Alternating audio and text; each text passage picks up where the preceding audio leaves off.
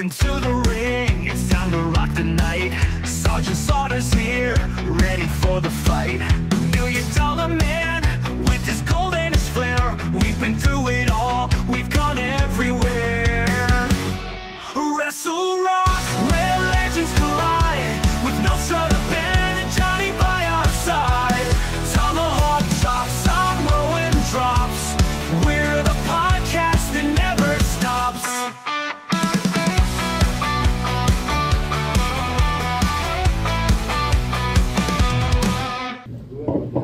Okay, the first question is, Mr. Clark, we want to know when you were young, what kind of guy were you at elementary school? I was very active in sports. I felt like I got along with everyone. I was not, I don't know, I didn't really get in any fights or anything like that. I was a good kid. I had good parents, good mom and dad, and so yeah.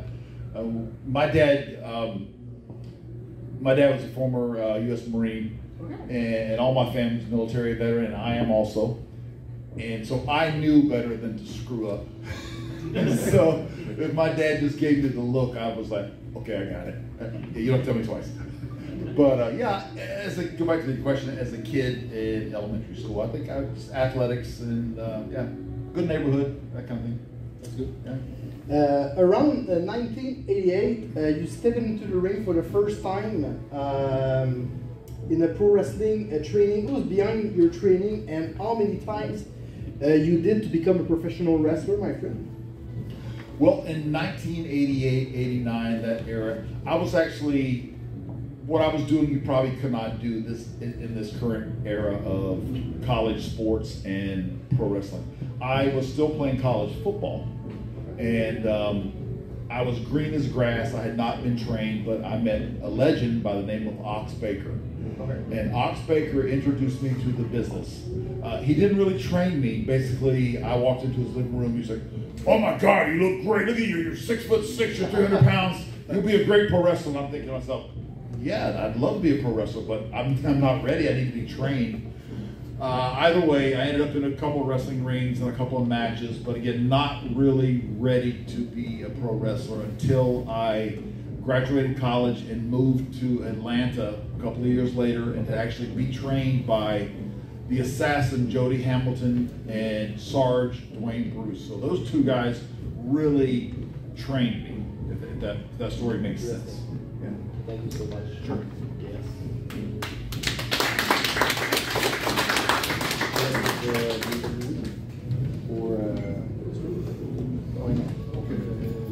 Hey, don't make anything up now, come on. Oh, no problem.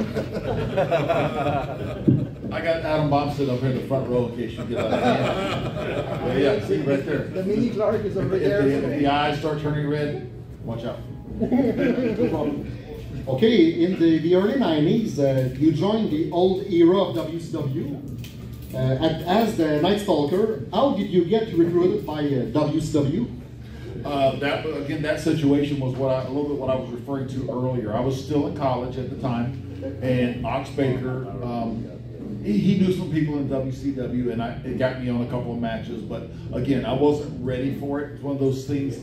I always tell myself that I look back at that time and I go, wow, I got a shot, but I took a couple steps and fell on my face. But that actually taught me that, hey man, you really need to get trained. And after that, I moved to Atlanta permanently to be trained.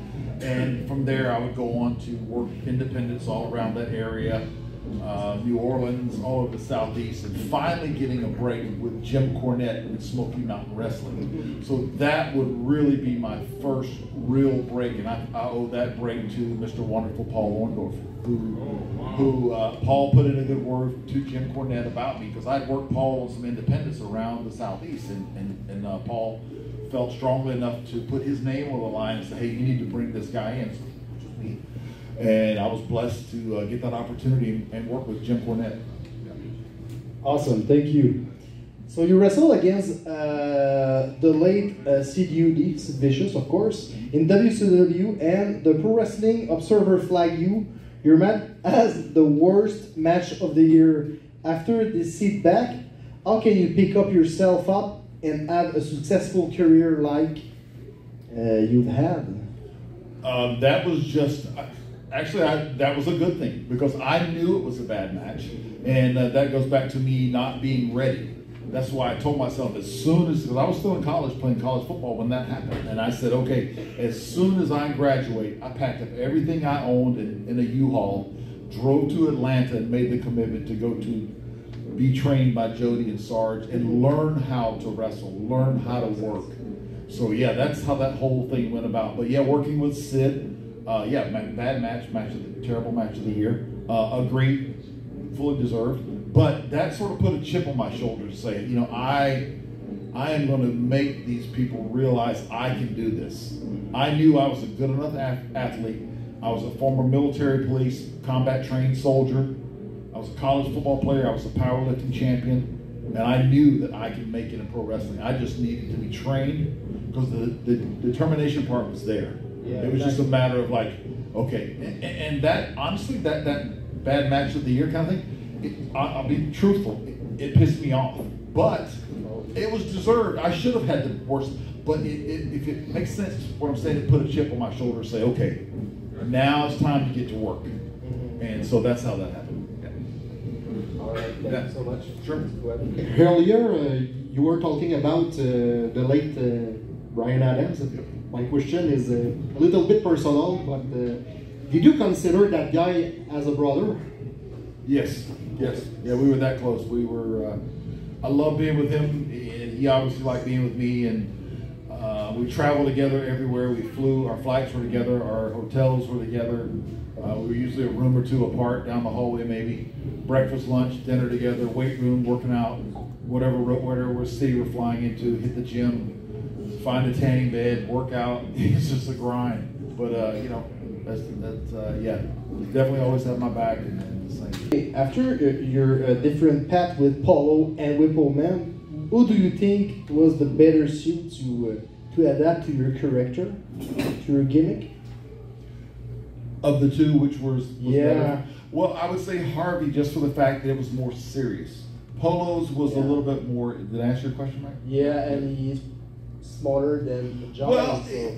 yeah, he was definitely smaller, but I think it was just a matter of some of his mannerisms outside. You know, managers can do a lot of crazy stuff outside that either can add to or take away from the character in the ring. So I think the seriousness of Harvey versus the non-seriousness of Polo. Yeah, that would be all right. Yeah. Mr. Clark, are you still disappointed of your match at WrestleMania 10 against Earthquake in Madison Square Garden? I wouldn't say disappointed. We could have definitely had a longer match. The match was actually Too short. Yeah, it was too short. But prior to that, you know, we do European tours prior to going into WrestleMania. That's the way they used to get guys ready for the WrestleMania match. And I had worked Earthquake for like 10 nights in a row, and we having a 15-minute match.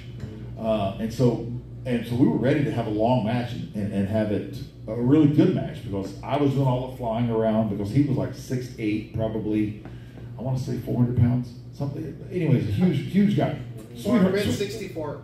464? 464. Okay, I'll take your word for It it. was a small guy before. Yeah.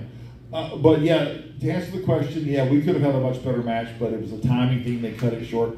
Either way, the payoff was still the same, whether it was 1 minute or 15. That's the truth. The paycheck was still the same. Yeah, I would have liked for it to have been a longer match. I really would have because I worked hard to have a good match with him, and just to show that hey, two big monsters can have a good match. So yeah, it would have been nice to have it longer. Awesome. During house shows, you did more than 10 casket matches with The Undertaker. What is your opinion about the Phenom? Yeah, I mean, he's had a phenomenal career, and yeah, man, we had, I didn't even know it was 10. I didn't know how many. It seemed like it was more than that. Probably. Yeah. So yeah, that was no fun being inside of a casket, but you know, hey, it's part of the job, right? But yeah, I remember being put into the casket on some of those shows, and then like, you know, it wasn't like I just put in the casket, oh, the match is over. You got to be put in the casket. You got to get the lid closed on you, and then you've got to be pushed back all the way down the ramp and into the back, and then you can get out of the casket. So it's like, what the hell? It's like, well, at least I know what it's like now. When that time comes, I got an idea. But yeah, interesting to say the least as far as being a victim of the dead man and going into the casket. Yeah. At Bash at the Beach 2000, do you have any comments about Russo-Hogan controversy during that pay-per-view? Is that the pay-per-view where Kronik won the World Tag Team titles? So why the hell are you asking me about somebody else when you should be talking to me?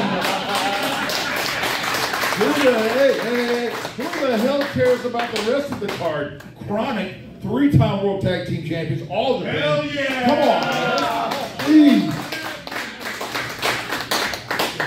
I'm riveting you. And as usual, with our guests, of course, my partner Benoit will try to predict the future of our guest. His nickname is Nostradamus. It's all about the French prophet, of course, and he will try to predict the future. So go ahead, my friend.